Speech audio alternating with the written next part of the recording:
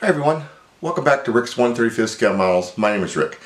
Today I'm excited. I finally got my amusing hobby KF51. Now I've been looking forward to this kit. I just got it the other day and I wanted to talk about it, and then right after I finish this video I'm starting the build and I'm going to show that process and then the painting process after that. But let's quickly talk about the kit. Now, Amusing Hobbies, it's the first time I've built this kit. After looking at it, am impressed with it. It's a nice kit. It's a pretty straightforward kit. There aren't a lot of parts, but the KF51 doesn't have a lot of the exterior things like you see on the normal vehicles with all the hand guards and handrails and different things like that. It's a lot more sleek prototype version. Now it actually is in existence. They have built it. I've been doing some reading and research, and I've seen that Rheinmetall is actually reaching out to different countries to start building a factory to assemble this vehicle, which is pretty exciting. Now, the first thing I did notice on it is the turret is huge. Now that's because it has a 130 millimeter gun on it, which is obviously substantially larger than a 120. The biggest advantage to that weapon is it's a lot faster round, so when they fire it, it goes farther range at a faster speed and gets to the target quicker, and that's, as I've read, one of the biggest advantages to it. And obviously it has a harder hit because it's a bigger round. The other thing is, because the round is so much larger, it has an autoloader. Now the vehicle itself has multiple options. The prototype that this model's based on is the one that has the 4 anti-tank drones that are a lingering type drone that flies around, that launches out of the tube right behind what would have been a traditional Leopard loader position. And then it also has 4 other drones that are more of an observation drone that can fly up out of the top of the turret, fly around, and do different surveillance things. Now, the vehicle, as I said, is an autoloader, so it has a different setup inside. And what Rheinmetall did is they took a Leopard 4, and then after looking at the model I can see how it's definitely a Leopard 4 version, because for example the driver's hatch isn't the slide, it's the type that pivots around and opens. And then where the extra rounds were carried in the lower hull, that's an actual crew member position they put in there. The driver sits obviously where I said in the traditional position. The commander goes from sitting behind the gunner to where the loader position was. And if you look online, there's some great pictures of these different interior positions and all the technology. Now it has cameras all over it, it has sensors all over it, it's very much more advanced technological vehicle. And it's like I said, they have made its prototypes and they're looking for buyers and things like that. But there's some great pictures online. Now when I looked at the online pictures compared to the model, it's pretty accurate. The only issue I will say that was kind of upsetting is it has no decals. It doesn't have the Rheinmetall decals that go on the front and the rear, the KF51 that they have. Decal, none of that's there. So that's kind of sad, but they do have some masking material to do their digital paint scheme that they have, which was nice to see. And it actually looks like it's a pretty simple, straightforward process, which when I get to the paint process, we'll be able to experience that together. But as I said, the model itself is pretty accurate. It looks nice. There are a couple of little small issues that I've seen, and then one of my friends has already built the kit. He got it and built it in like 2 days, so I kind of picked up a lot what he was saying in the building process, which I will also talk about. But let's jump into the model and look at the parts. Okay, let's start working through the instructions. Now you initially have the same box art in the front, you have some basic information here, nothing major, and then you go into the instructions. You have a list of your parts, and then you start building the lower hull. You'll see here they've got some modifications, cutting and drilling, things like that. Nothing overly major, pretty straightforward. You start the process here. Now they do not have the little vinyl parts you put inside the world wheels to make them on and off possible, but they do have where you glue on this cap, which will make them rotate if you want. Always a little bit of a challenge, but still okay. Going to the track assembly, they have the proper number of tracks of 84 links on each side. They also have the road wheels staggered. The axles, when you look at the actual vehicle, they don't sit straight across on both sides. They're slightly offset, and that's accurately done. And then you go into the assembly of the top of the lower hull. As I said before, not a lot of major parts. Pretty sleek vehicle itself, so this is pretty simple. You do have the clear glass for some of the parts and different things like that. Assembling through. Then you go from there into the turret assembly. All the parts that go in there. Do have some PE sheets. Here's one of the drones that you can assemble. The barrel itself, which is in multiple sections. Then you step into building all the parts that go on top of the turret. All this, like I said, is pretty straightforward. You do have some resin parts that are cast and some modifications to some of the equipment. One of the things I was told was that there's a issue here with the positioning of the roof machine gun. It's a little farther back, so when you're assembling that, check that and make sure that you put it in the right position. You may have to modify this hole down here a little bit to move it for a little slightly more forward.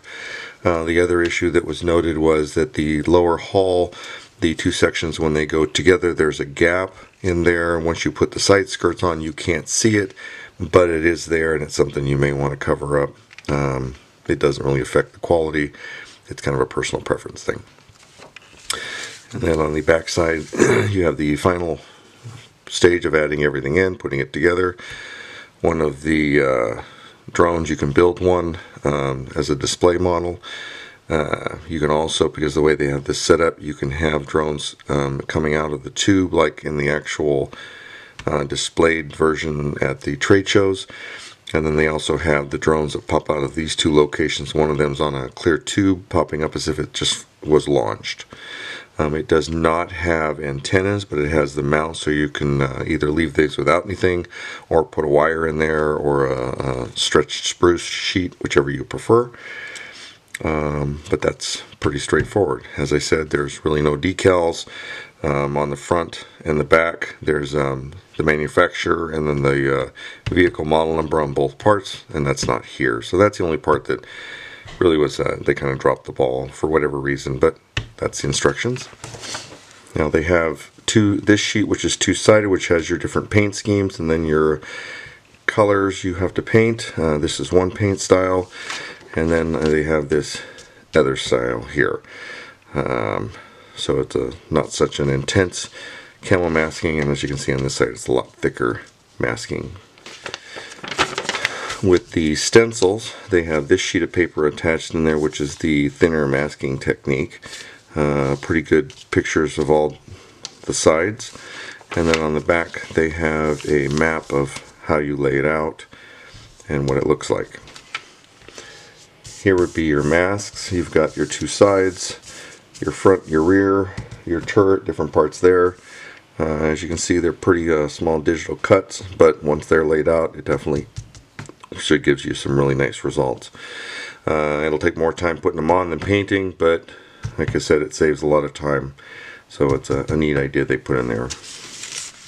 Looking at the styrene sheets, the spruce sheets, really nice quality. There's no flashing. The way they've connected all the parts is minimal and in good locations. All the parts are real clean. You don't have any divots. There are a couple of places where you have the little round hole on the inside. A couple of them you'll be visible, so you have to fill, but nothing major. The barrel is here. It's a slide mold. Which obviously comes in from the side. You got the front, the back, and then the slide comes in, and that gives you that nice design. Real thin parts, pretty nice plastic, as I said. The turret is here, comes in two parts, pretty straightforward. You have really nice non-skid here. You have all the little bolts, all these points, the different anchorings and styles, really well done. The joints. There are a couple places here where you can do some modifications, like back here there's a handle. You could replace that. That would dress up a little bit. On the side, same thing. You've got two handles here and here, which would be nice if you kind of clean those up, cut them off, and put plastic ones or cut the center out so it's a little cleaner. But pretty straightforward. The fit's great on these, no issues whatsoever, not a lot of cleanup. Looking at the two sides, once again you have all the bolt pattern for the axle mounts. A lot of these parts are already installed. You do have to put the shocks, struts, things like that in. Some parts to cut off, but real clean, nice. The welds look real sharp. Definitely a good job. The top of the lower hull, the non-skid here is a little thicker than I would prefer, nothing major, but it's definitely higher up than the turret itself. But you have all the other parts, look really nice, real nice casting along with your driver's hatch there. So real clean. Here's some other parts you might want if you want to modify it. Cut these off and put the little handles on for the fuel points. Here, and here. And then a little bit of sanding there, but a lot of this is covered up with your side skirts, so it's nothing major. For the road wheels and parts of the axles, you have 3 of these sheets. You have the pretty thin. They looked a little odd to me when I first looked at them, but after looking at the actual vehicle, these are correct. There's no stenciling on the inside, there's no markings, there's no manufacturer information on the insides of the road wheels. So they're correct, and they definitely have this little bit of a different looking bevel. I mean, it may be visual, but it just looks different than a standard Leopard road wheel. I could be wrong, but these look identical to the pictures of the actual vehicle, so that's a really nice job. You have one of the antenna springs here, really well made. The recovery and tow hooks here are really good scale, nicely done, along with these shocks that go on the axles to prevent it from moving upward. They're really well done also, along with your drive sprockets and your return wheels, all really good quality. Nice job on this. Here's more parts of the hull. You have the lower hull here, the connection points for the motor. One of the things that you'll see here is this does not have any plating. This on a standard Leopard, the M versions, they have added a plating for mines here. This vehicle doesn't have it. The prototype doesn't have it either, nor does it have the 3 reinforcement brackets on the back of the motor underneath here. It's not here on the prototype, and the model doesn't have it either, so they did a good job of making that accurate. You've got all the venting back here for the exhaust system. Some of these hatches are all really well made. These actually look just like the real one. They kind of look more cast here, but when you look at the real one, that's what they look like, so it's a really nice job there. On the insides of the hatches, they do have some of the parts there, so that if you wanted the hatch open, there's no interior though, but they do add that detail, so I don't know if that's a planned future thing or just how they did it, but I found that interesting. Now this sheet's a little different. You have your standard road wheel section, but they have this section in addition to it. So this is a 4th set of road wheels, but it's different because you have the back end here, some more of these parts, your return road wheel parts there, and then the back. Now what's nice is this isn't real thick for the fenders and mud flaps, so that's a pretty good job there. They did, I like it. You have your caps there, more parts of your barrel like on the other ones. Now you're going to have 4 of these sheets, which are for your tracks. Obviously they do provide quite a few extra sections. Mine has several damaged if you start looking around, but this has 38 sections on it, and there's a total of 5 of these, so I definitely will have more than I need. I only need 168 to do the actual vehicle, so I have plenty of extra parts during the assembly process. Now it has this little jig. I've seen that on other models. I personally don't like it. I just assemble them by hand. These are your kind of your pop in, and you have to glue them, and they're a little crazy, but if you take your time, it works out fine. It's just one of those sit down, watch TV, and knock out a few of them at a time. But the quality itself of the tracks is nice. They look good. There's no damage, so if you wanted to have them damaged, you have to take some sandpaper or do something to that. But this is a lot better setup than your rubber band tracks. Now they have this sheet, which is just a decal set that's all black. Now this is for your black sections. You cut it to fit and then put it on if you wanted to do that, or paint it. And this is an interesting idea, a little different. It works. Here's the only PE sheet is some small parts, and then your rotors for your drones are here. And then you have your clear plastic, which has your periscopes and your sights and your headlights and taillights here. Now they're LEDs, so they've got some small little lines to paint. A little challenging, but that gives great results when it's done. The last thing is this nice little box they give you, which has your 3D resin design parts. You've got your link belt for your ammunition. You have the top part of the gun that sits on the roof, and then the smoke launchers. Now, there are two different versions of this I've seen with two different smoke launchers. This is the one that they show at the trade shows, which has these type. I've also seen pictures that has the more traditional German style smoke launchers that are probably twice this big, and they have the cap that pops off with the chain and all that. I have seen pictures of that. But this is the prototype version, which is shown here. They don't give you the option to do the other one, but this is how the kit comes. And then, like I said, these are all resin, and it's really good quality design parts. Very impressed there. And then they give you a nice little box with it to protect it. Kind of interesting. So that's the kit. Like I said, it's a nice kit. It looks to be a fun build, a very straightforward build. All the parts look like they're really well designed and fit together great. You have the tracks, not the rubber band style, the ones you have to assemble. Probably the most tedious process in the whole kit, but should give great results when done. Like I said, I'm now going to start the build, and then here in a few days you'll see another video on the build process. But thank you for watching. Comments, questions, always welcome. Please subscribe.